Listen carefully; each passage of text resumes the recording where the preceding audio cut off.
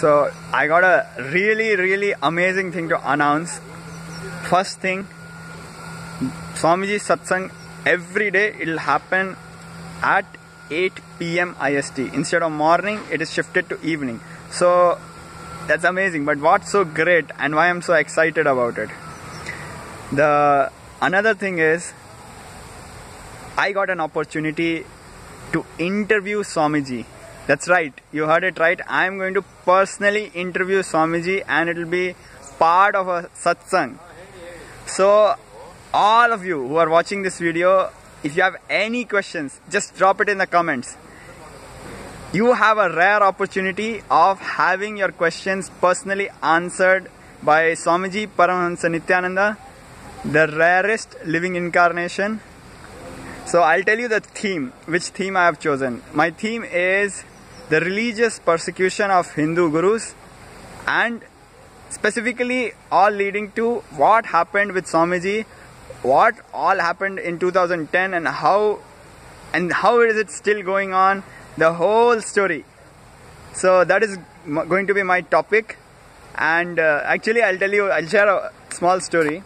One of these days I was just sitting and dealing with these prostitutes, these abusers and these kind of people, and I was just sitting and wondering. I was having a lot of fun with them. Yeah, actually they are a lot of fun. They are so stupid, they are a lot of fun. So I was thinking that I just want to sit with Swamiji and crack jokes. Nothing more I want in life. And our department, one special thing about our department is we have so many funny stories to share that that's how it is. And this is every department's update, you know, have a serious tone. And when Swamiji is seeing our department's update, he would, you know, he would really enjoy. And that was the best part. That is the best part of Trishul department. This is the only department where you can make an incarnation laugh like anything. So I was just cherishing that thought, and I was thinking I just want to sit with Swamiji and just crack jokes. And I went to Akashic reading. I had a question. I really didn't have a burning desire to ask this question, but I was seeing everybody's asking. They were asking to Kalbera, what was their previous life connection with Swamiji?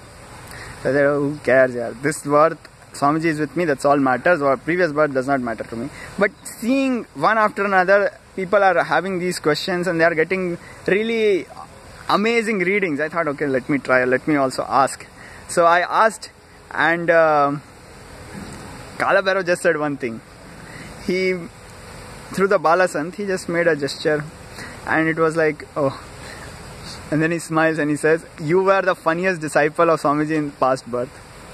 So I think my wish of sitting with Swamiji, having some tea, coffee, whatever it may be, and just chilling out, asking and really blasting or really enjoying all these abusers, all their stupidity.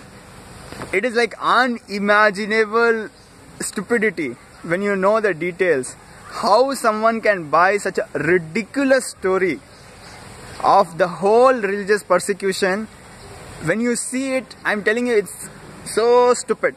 So stupid. Media has really, it's a bunch of idiots, really big idiots. They think they are attacking Hindu gurus, and you know, it'll be a lot of fun. This is something you have to watch.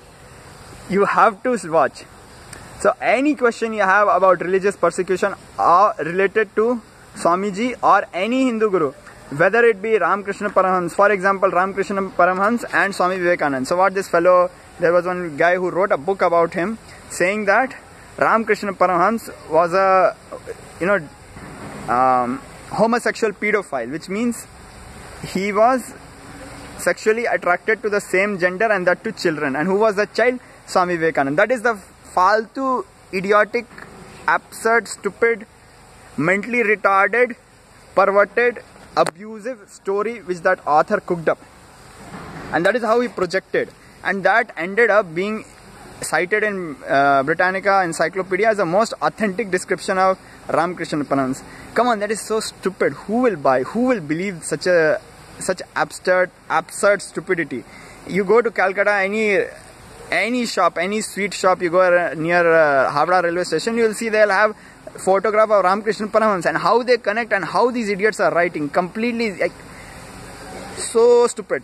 These guys have not left anybody, any Hindu Guru incarnation who we connect to at various levels. They haven't left anybody. They have gone back in history and distorted the history, or even while it was happening, they made a big false story about it.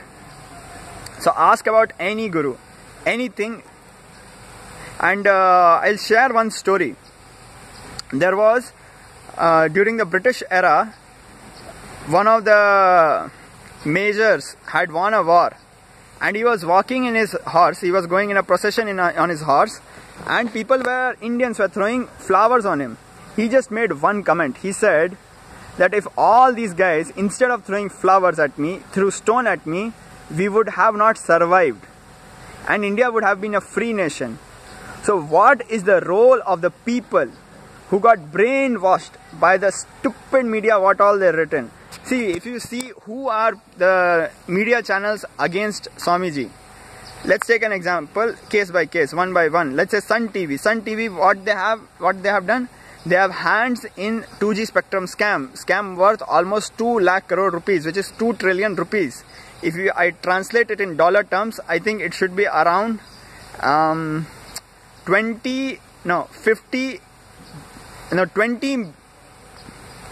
billion dollars.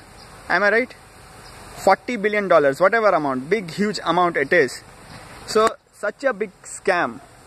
There are 12 zeros after 2. 2 into 10 to the power of 12. That many zeros.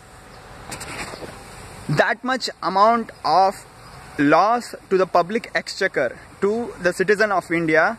Such people are against Swamiji. On what basis do people believe? There are other news channels who have hands in making multiple shell companies. I'll not name them. We'll name them with proper citations. For now, let's leave it. Who have multiple shell companies and have done thousand crores of scam, where the people who have invested in the company filed cases against them, and they found thousands of crores of scams. There are media channels, same media channels by the way, who go to the border and disclose all the military secrets to Pakistan, and they attack our soldiers and really cause a lot of damage. There are media channels who try their extortion and defamatory tactics and get sued for 100 crore rupees and pay it and still running profitable. Just imagine the amount of money they have involved in this industry, and what all their capacity to take risk of facing such huge losses and still doing amazingly abusive work. Channels who got their assets worth 700 crore rupees confiscated by the enforcement directorate, still they are running the show. People, journalists who have multiple cases and they got bailed out by their channels, they said they'll sponsor, and they have multiple cases like attempt to rape and molestation, which the channel refused to sponsor and help them, and still they are boldly running the show. So much scams all the media houses have done, again one after the other, one after the other, one after the other. That is one side, if you see. And the same people are projecting terrorists, bloody terrorists, or at least you can say, even if you don't believe them as terrorists, people accused of terrorism, they are projecting them as heroes and causing unrest in the nation in that name. So it's gonna be a very interesting interview, and I want you guys to come up with the your best, most absurd, most intelligent, whatever questions you may have. Just bombard the comments and give me anything you want me to ask in the interview. It can be as stupid, silly as why does Swamiji wear so much gold? No problem, ask all those questions. Or why do you have this jatas? What's the point in having jatas?